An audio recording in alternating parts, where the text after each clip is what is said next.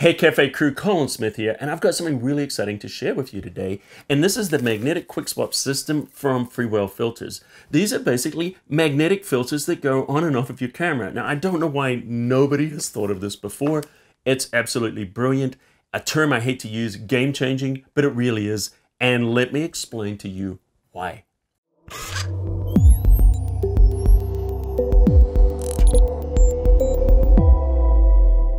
But first, let's just have a quick look and see what we've got. So I've got two of them here. I've got the ND 1000 filter, which also has a polarizer on it, and I have the circular polarizer filter here. And so let's just crack open one of the boxes here. All right, so we have this little bag of goodies, and then here is the filter system itself. Okay, so let's pop open the lid, which of course has a magnetic catch on it. Okay, so the filter comes in two parts. It comes with a UV filter, and then the filter itself magnetically goes on top, and that's what the system is. In this case, I can switch out a polarizer and ND filter just by simply magnetically attaching it. Also comes with a lens cap, and this lens cap, of course, is also magnetic.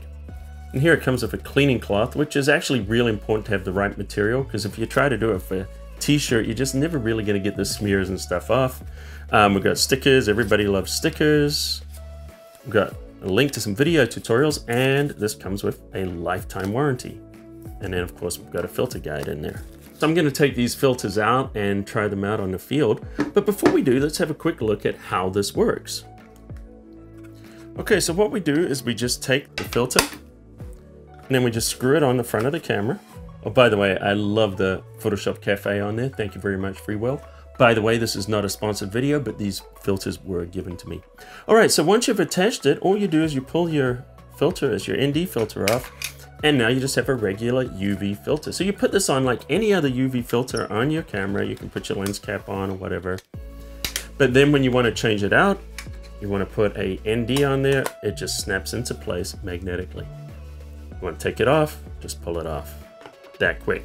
So it makes it really quick to change. What if you want a polarizer? Okay, just pop the polarizer on here and that snaps on, and of course it's a circular polarizer, so you can turn it, and if you want you can even stack filters on top of each other. So now I've got a polarizer and an ND. So you need the ND filters to get these nice slow shutter speed shots like you're seeing here, because a lot of light comes into your lens, and you know, you can just shut everything down, stop everything down, go to ISO 100, you know, f22, get that nice fluid motion. The only problem with that is your camera's going to be flooded with light, and of course all your pictures are going to be overexposed. However, but if you take the ND filter, put it over the lens, it blocks the amount of light, and now it enables you to have that shutter open long enough to get that beautiful fluid motion shot. Now here's the thing, I said this is game changing. I mean, it's not that big a deal just to screw a filter on and off, is it? Well, here's the thing. When you put the ND filter on here and you look through your viewfinder, it's black. It's very, very dark, and you can't see anything. So what you typically have to do is you have to take the filter off.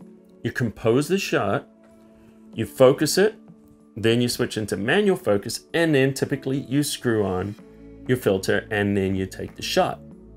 And maybe a series of shots.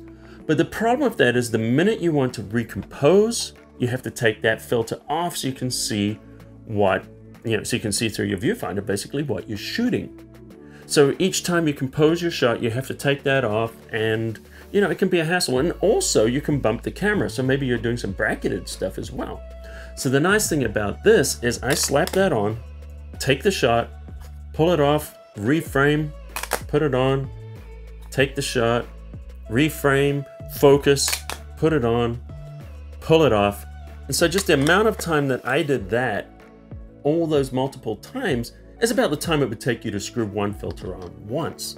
So, I mean, I'm really loving these. And one of the things I like to do is I like to shoot at the ocean.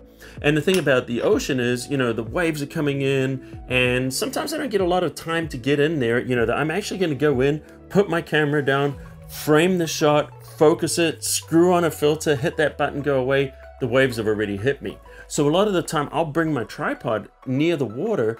I go in, I mount my camera there, hit that shutter, and then run back and then let the water come all the way around the tripod. I can pull this off, push into autofocus, frame, focus, manual focus, slap that back on, and all of that happens this fast. Boom, boom, focus, bam, done. And I'm out of the way before the next wave comes and has all this water all the way around my tripod. And of course, I'm standing back and my feet are nice and dry. So anyway, why don't we head out to the beach and see what this looks like?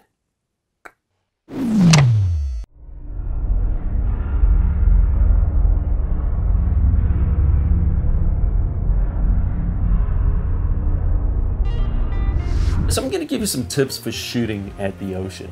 The first thing you want to do is you want to arrive 5 or 10 minutes early.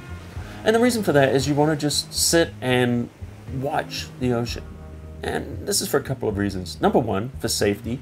You want to see how far up that water is going to come. And here's another tip. If it's wet on the ground, that means the ocean is going to hit there at some point, even if it seems like it's so far away from where the waves are breaking.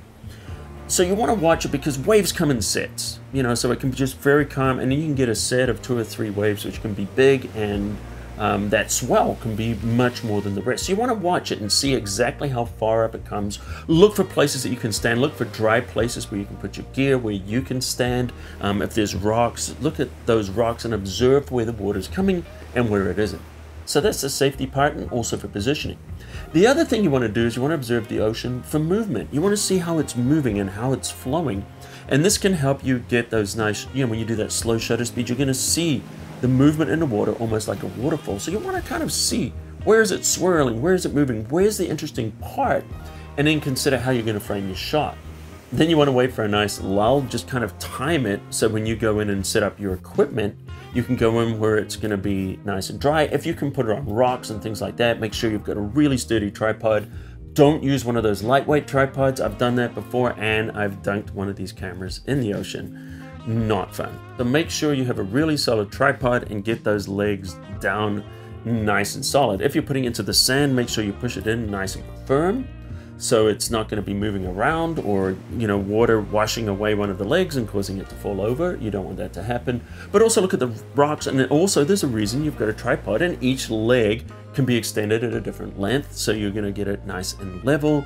And if if you've got a higher piece here, don't extend that leg as much. Get it nice and sturdy and stable.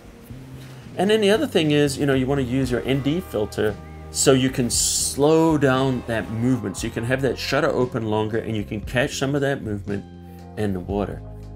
And then you want to frame your shot. I like to shoot wide. This is a 17-40. And then, I've got the Sony and the Canon camera, whichever one I'm using. I'm going to use the widest lens I've got. And the other thing is I like to pop it into autofocus and then get that tack focus and then pull it into manual. And then I'm just going to, attach my filters and then take my shot. And, it could be anywhere from 1 second to 30 seconds. Experiment with, different types of brackets. And also if you're shooting into the sunset, you definitely want a bracket, which means once you've got it on that tripod, you can do a slow shutter to get all that beautiful movement, but then you want to do one with a faster shutter maybe to catch the sun so that the sky is not blowing out in your shots. And then you can kind of put those together in Photoshop afterwards. And it goes without saying, the best times of the day to shoot are sunrise and sunset. You want to get that beautiful light from sunrise and sunset, but also twilight can work. Before the sun rises, you can get some incredible colors in the sky and that reflects into the water. It looks beautiful. And then also sometimes after the sun's dipped behind the horizon, wait a few minutes and then you can sometimes get an afterglow where the sun, even though it's below the horizon, the rays come up, bounce off the sky, bounce off the clouds, and can reflect back in the ocean. And it can give it just a really gorgeous just brush of color across the sky and water. And then when you're finished, rinse off your tripod legs in fresh water. Get rid of that salt and sand. It's not good for them. And I only use carbon fiber tripods so they don't corrode.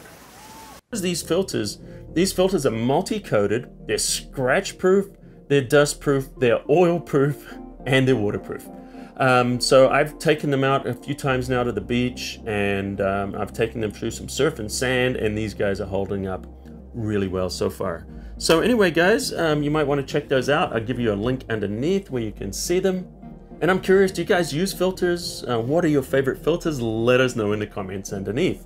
So my reviews are a little bit different. They're not a product pitch, they're more of a tutorial on what the different things do and how to use them. If you like those kind of reviews, tutorial reviews, tutorials, I don't know what you want to call them, and also Photoshop Lightroom tutorials, hit the subscribe button and you'll get a new video from me every single week. Also ring that notification bell so you know when I upload.